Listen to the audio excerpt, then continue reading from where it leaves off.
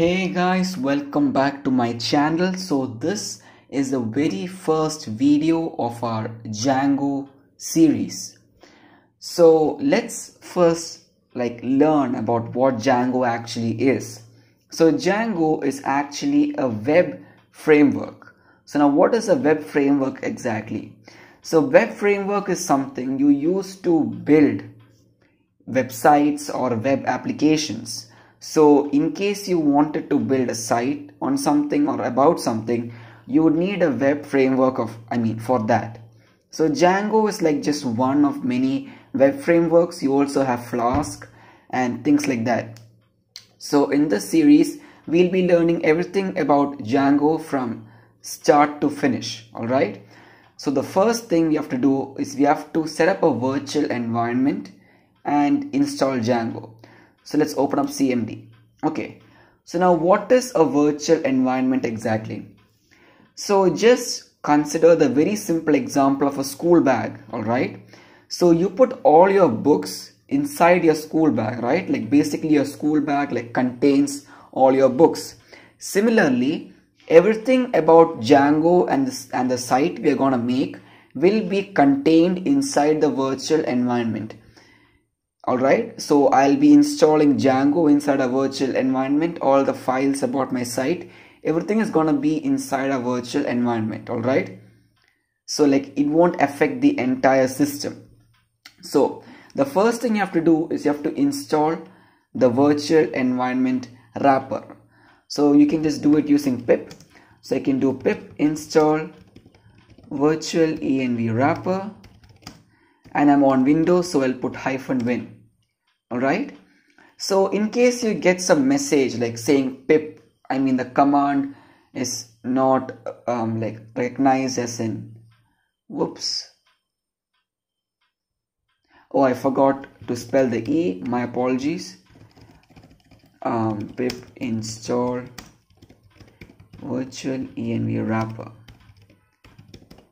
Yeah, okay, so as I was saying, if you get a message saying pip is not the internal or external command or something like that, it basically means that Python is not on your path. So if you want the pip installations to work, you have to add Python to your path.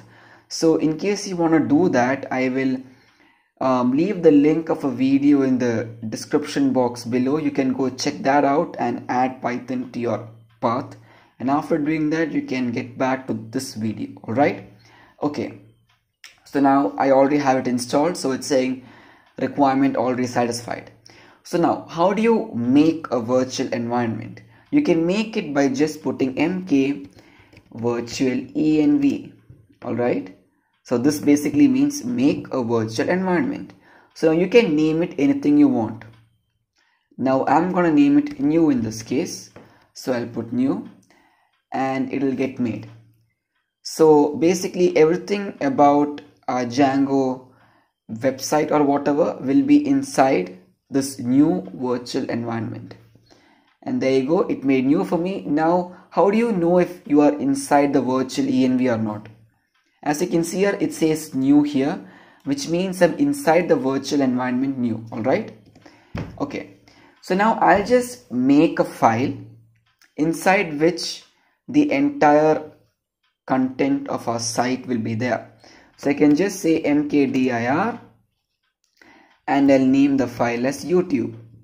Alright, so it made the file for me. I can just cd into YouTube now. Okay, so now I'm into YouTube. So now I have to install Django, right? So I'll just show you what YouTube looks like right now. So if I go to my user PC and go to YouTube, as you can see, the file is empty, right? There you go, it says it's empty. So now how do I install Django? I can do something like pip install Django, and that's basically it.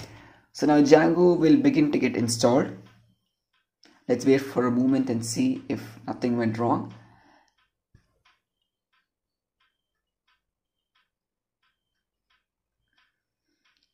Okay, so as I was saying, after Django gets installed, you will get a few additional files inside the YouTube file in my case.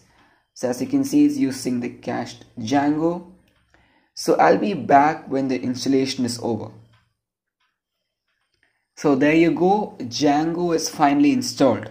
Now we can do something like Django-admin.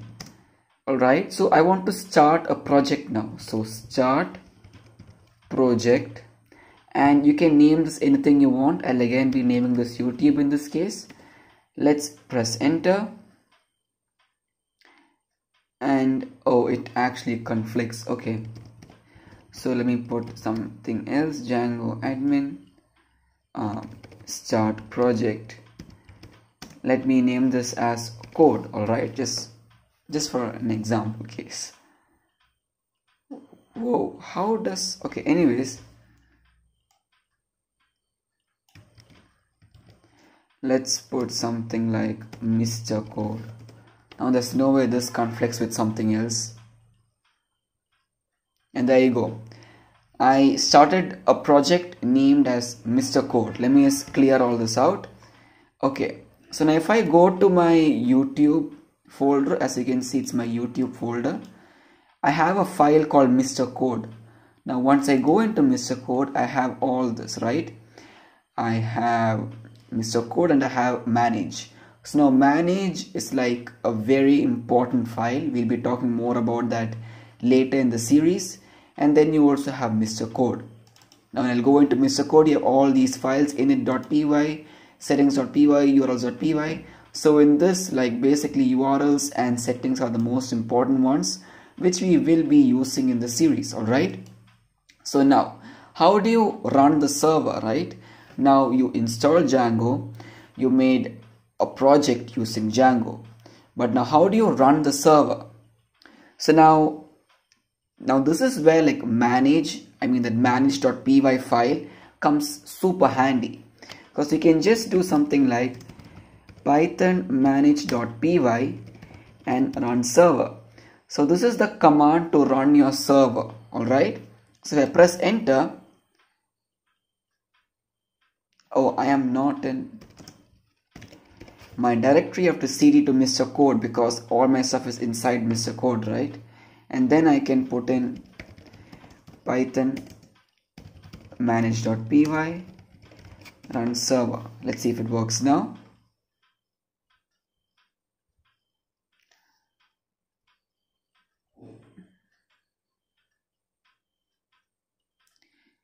And there you go, the server started.